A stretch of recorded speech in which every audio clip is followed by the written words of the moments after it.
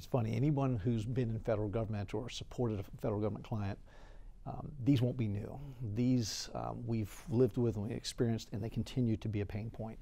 And I'll reference actually a recent Gartner study to make the point, because I think it encapsulates this even better.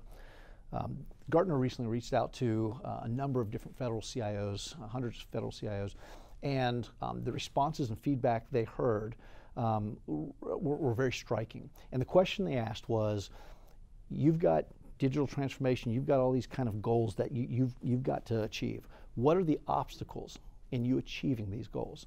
And if you were to take and bucket all of the responses into some high-level buckets, the number one obstacle identified to achieving digital transformation was lack of a skilled workforce and lack of resources. And number two, interestingly enough, was culture challenges. So when you combine unskilled, lack of skilled resources, combined with cultural issues, it's not very surprising that this was the outcome, because these two are intrinsically linked.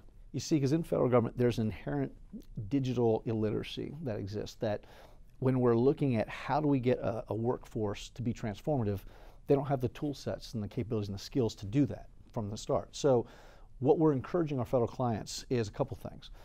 One is you've got to upskill your workforce.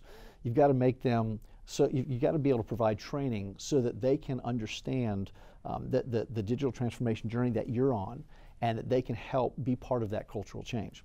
I think the other piece of that is not just upskilling your current workforce, but it's also hiring new folks, hiring digital natives who this is their lifeblood. They understand transformation. Transformation isn't a concept to them, it's part of what they do.